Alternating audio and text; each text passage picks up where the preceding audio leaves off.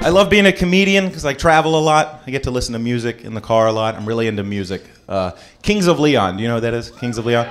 Yeah, they got a few popular songs. I don't like them. I used to, but once you realize what the guy's doing, like the magic is gone. He knows that women love a sensitive man, right? So he likes to affect his voice. You know, I'm so sensitive. Women love it.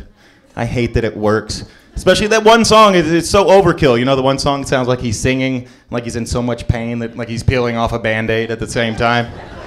You know the song? The one is like, I've been roaming around, always looking down at all I see, son of a... Like, really, bro?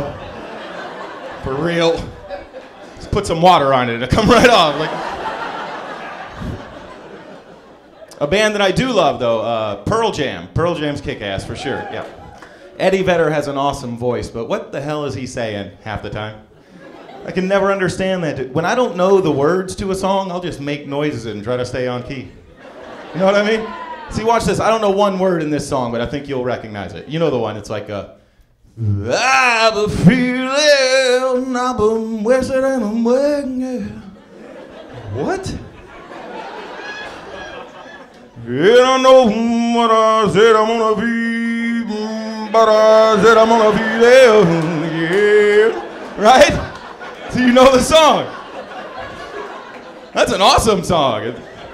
It's like I want to sing along, but I'm afraid for my soul it might be like a real satanic chant or something. Be careful.